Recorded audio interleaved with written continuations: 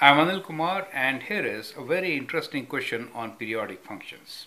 The question is, explain the difference between cycle and period of a periodic function.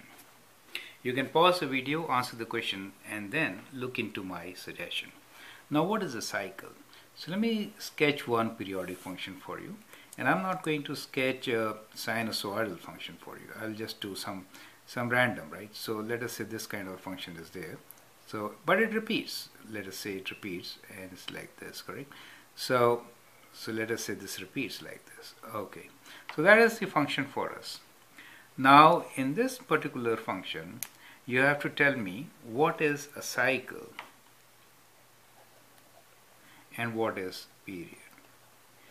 If you can tell me that, then we know exactly what is the difference between the two.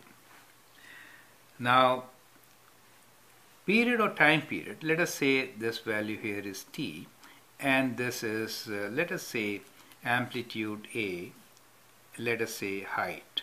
Okay. So height is a function of time, so we'll write h of t. So in any function, we have independent variable along the x-axis and dependent variable along the y-axis. And then you get a two-dimensional function on the paper. Now in this particular, what is a cycle and what is a period? Now to help you answer this question, let me tell you what is a cycle. Cycle is a portion of graph that repeats. So cycle is a portion of graph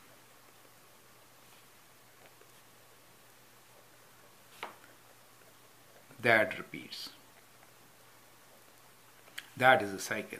So what is repeating here? So what we see here is this portion of the graph from here to here repeats, right? So that portion of the graph is the complete thing, is the cycle. So when we talk about a cycle, what are we referring to? We are referring to h of t, the values.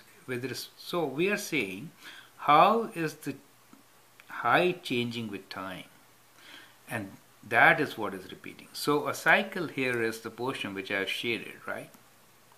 And what is a period? Period is along the independent variable. That's the horizontal duration after which a cycle repeats. So if you look like this, then you clearly know what is the difference between the two. Otherwise, there is always a difficulty in understanding it. So this time period is a period. So after capital T, which I am saying, it repeats, right? So this becomes 2t. Do you see that? This is t, 2t.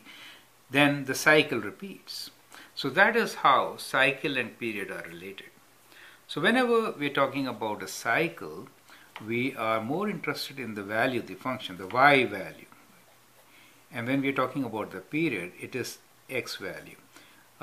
In general way, it is the independent variable.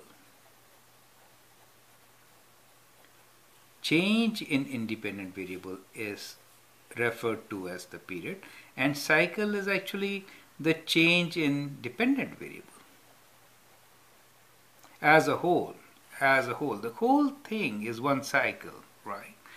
And time taken for that whole thing is one time period.